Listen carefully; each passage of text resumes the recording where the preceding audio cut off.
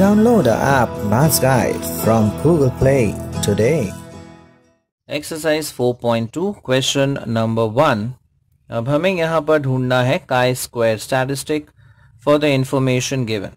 अब यहाँ पर मेल्स और फीमेल्स दिए हुए हैं, उनका नंबर्स दिया हुआ है एंड कितने मेल्स एंड फीमेल्स को जॉब ऑफर किया गया है या फिर डिनाई किया गया है. So these observed frequencies have been given, right? अब हमें ढूंढना है इसका काई स्क्वायर स्टैटिस्टिक, जिसके लिए हमें ढूंढनी होंगी expected frequencies.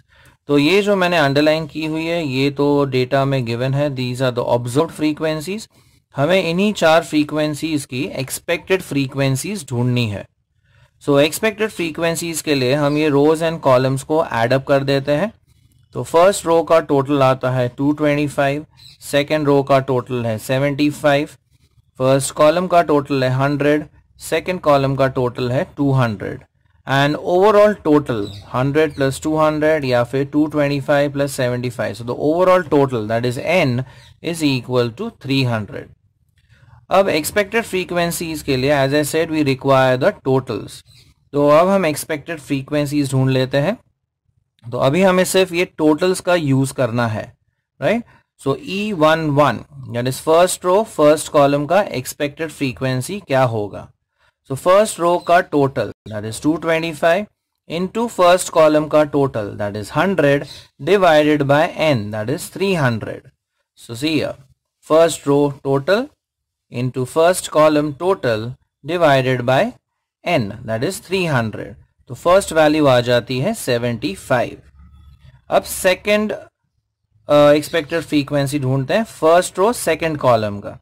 So first row total into second column total that is 225 into 200 divided by 300. So we get the answer as 150.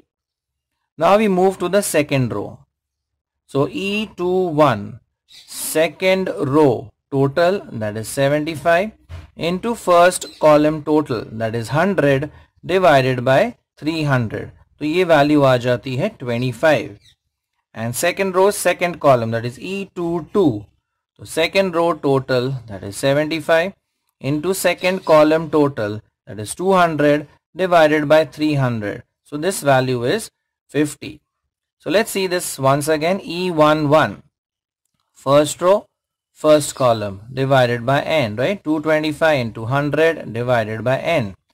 Then first row second column, so 225 into 200 divided by 300. Then we go to the second row.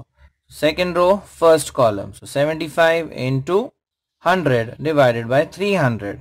And second row second column, so 75 into 200 divided by 300. So we have obtained the 4 expected frequencies. अब हम table बनाएंगे to obtain O minus E the whole square divided by E. ये total हमें ढूंढना है because this total represents chi square. तो पहले हम ऑब्जर्व्ड फ्रीक्वेंसीज लिख लेते हैं. फर्स्ट रो फर्स्ट कॉलम का ऑब्जर्व्ड फ्रीक्वेंसी है 75 and first row first column का एक्सपेक्टेड फ्रीक्वेंसी क्या है, that is also 75. So they basically this is the value for O11, right? So O11 is 75 and E11 is also 75. अब ये value represent करता है O12 first row second column. इसका observe frequency है 150, expected frequency भी है 150. अब ये है O21 second row first column, observe frequency is 25 and E21 ये वैल्यू भी है 25 and this value is O22 second row second column का ऑब्जर्व्ड फ्रीक्वेंसी है 50 एंड एक्सपेक्टेड फ्रीक्वेंसी भी है 50. So we have obtained O and E. अब next column आएगा O minus E the whole square. So 75 minus 75 0, उसका square 0. अब ये सारी वैल्यूज आइडेंटिकल आ रही हैं, सो डिफरेंसेस तो रहेगा नहीं. तो ये पूरा कॉलम का जो वैल्यू होगा each value will be equal to 0. Next we need is O minus E the whole square, that is this square value divided by E.